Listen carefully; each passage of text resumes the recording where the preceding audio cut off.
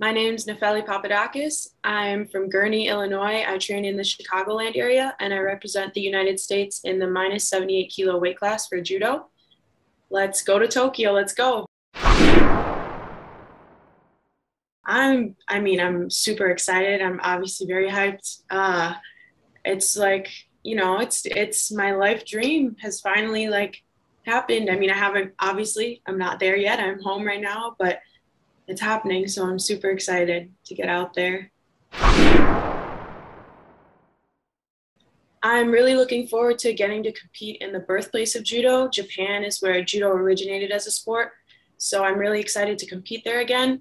We actually had our world championships at that venue in 2019. So I have been where we're competing in the Budokan before, and I'm super excited to get out there for the Olympic Games. The key for a great performance, I think, is to stay focused. The Olympics obviously are a huge media thing, and everyone's lifelong dream that's going to there. So I think just me kind of honing in on just being in the zone for competition, knowing I'm there to compete, I'm there to win a medal, I'm there for business. And I know it's a new environment for myself. I've never competed in Olympic Games before, but there's a lot of people like that are also going to be there. So it's a big stage, and it's just time to get it done. Actually, one of my favorite new Shackley products that I've been using a lot is the meal in a bar, the white chocolate cinnamon ones. They're my new favorite. It's a great post-workout snack, between workouts when I only have an hour and don't want to eat, a full meal because I can't just go to practice and work out right after that.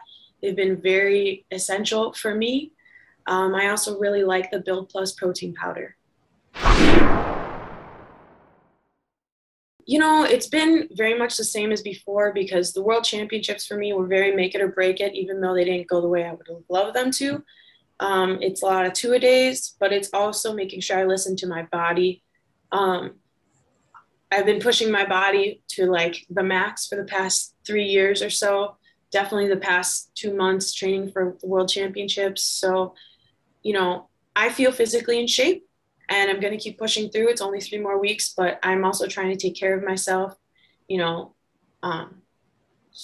the right stretches, doing yoga once a week, active recovery, because you can't just go and never take a second to rest your body. That's how you get injured. So I'm just trying to really make sure that I'm staying as healthy as I can, diet wise, mental health wise, exercise wise. So I'm trying to just keep a balance as well as I can.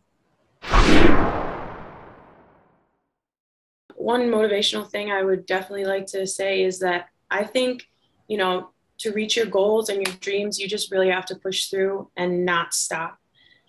Pursuing the Olympics was not something that came in a year, a month. It took my whole life. Yes, I'm only 22 years old, but it took a very long time to build the skills and make it to this point. And you don't have to be from some huge name like training center or dojo or whatever sport you're doing. I'm from Gurnee, Illinois, which is a small town. And I did it. Anyone can do it. You just have to keep going. Just keep pushing.